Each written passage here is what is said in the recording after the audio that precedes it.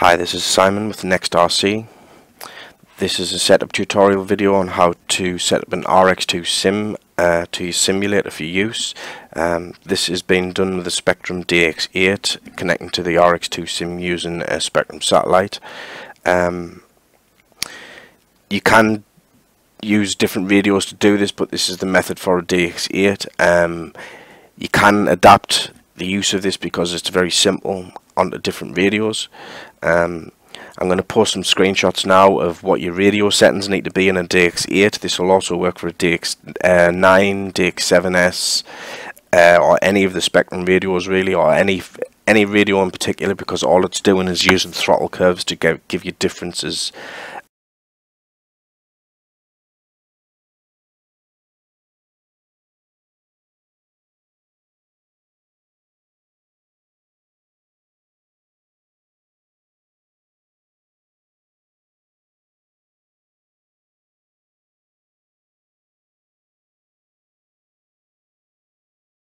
So the first thing you want to do is you want to connect whatever method it is you're using to connect the RX2SIM.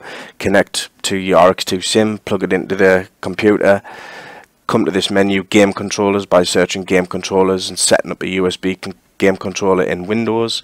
This is a Windows tutorial, I'm afraid. I don't have a Mac in order to do one for a Mac, I'm sorry. Once you're in here, if you just select the RX2SIM and click properties and make sure everything is working as it should.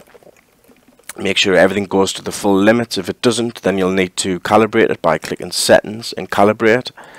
And if you just calibrate that, once you've calibrated, you need to copy the radio setup that I have posted pictures of. I will post them again.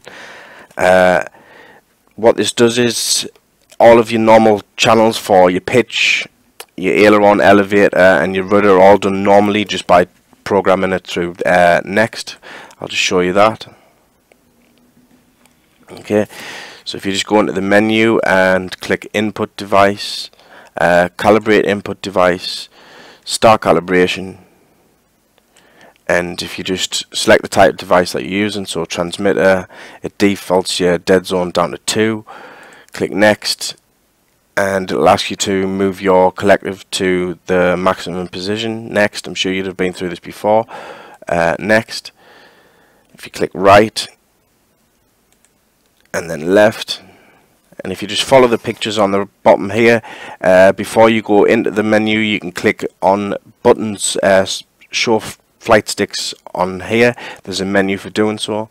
Right aileron we're going to, left aileron, forwards and backwards, and then everything's back in the middle, and if you click finish. Right, the next setup is for setting up 3 different flight modes and also throttle hold on the correct switches of your transmitter. So if you click buttons first, and any channels that are jittering, so if you can see these channels here, they're jittering on and off, if you can turn them off, and if you can also turn off channels, all the channels that relate to your controls, so the ones that are for your sticks, so your aileron, elevator, rudder and your collective.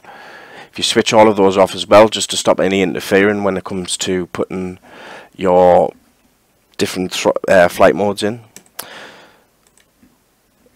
So what you need to click next is functions. And if you see, mine are already assigned here. And they're all assigned to RC4, which would be your throttle channel. If you haven't got your radio set up the way that my screenshot's dictated at the moment, when you move your stick up and down, RC4 will follow the pitch channel, which is RC6. If that happens, you're not going to get 3 flight modes, because you need to put flat throttle curves into your radios. This is why you need to have a helicopter set up in order for you to do it in different flight modes. So normal mode needs to be flat 33%. Idle 1 needs to be 66% flat. Idle 2 needs to be 100% flat, and throttle hold needs to be a flat 100. Flat 0, sorry.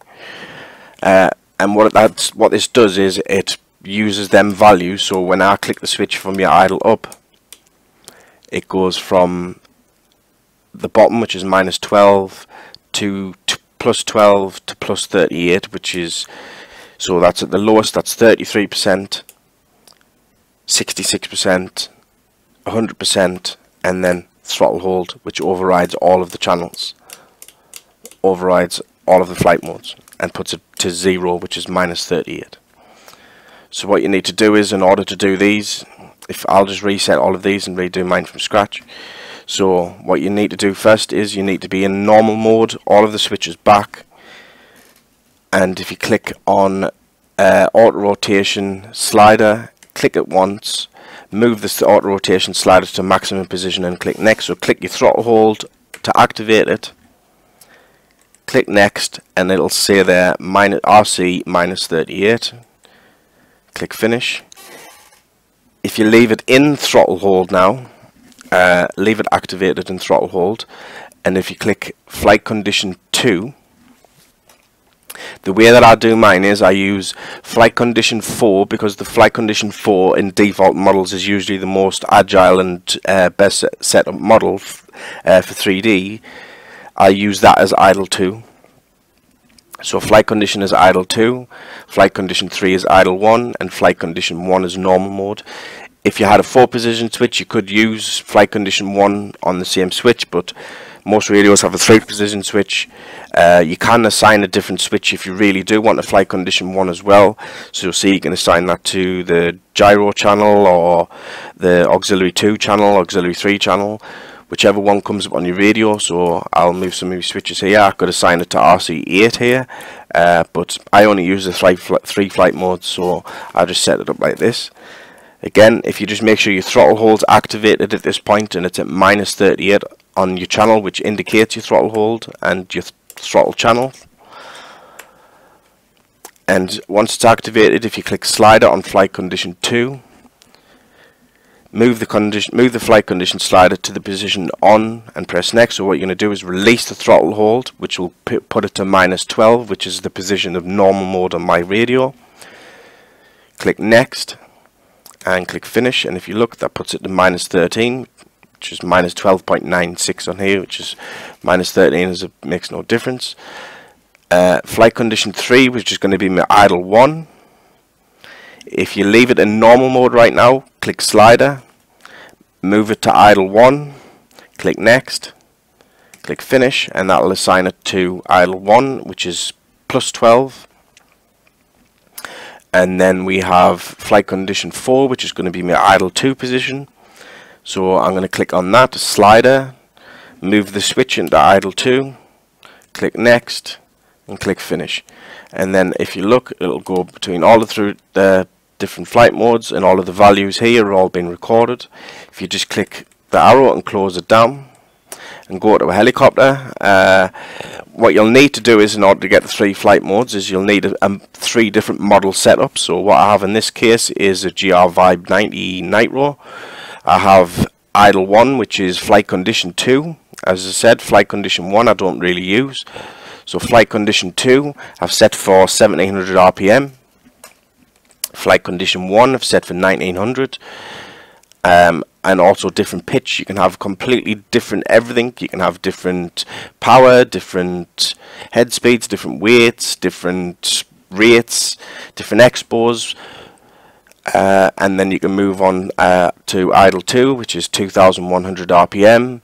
Again, all my personal settings in there, and I'm in normal mode right now. If I click my throttle hold switch, it kills the engine. If I release the throttle hold, it goes back on again. This is normal mode. So this is my 1700 RPM model, which is nice for just doing smooth circuits and generally pottering about. It's great for smooth flying. Then I can move into idle 1, which is 1900 RPM, which is a bit better for 3D, and give the heli a bit of a bashing, bogs a bit, you can see. And then again, idle 2, 2100 RPM, really agile, really powerful setup. And whatever your personal preference is, you know, if you want 3 different 2100 setups, you can program it to whatever you want. Alright, so that's a tutorial for from myself. Thanks for watching. Take care. Bye.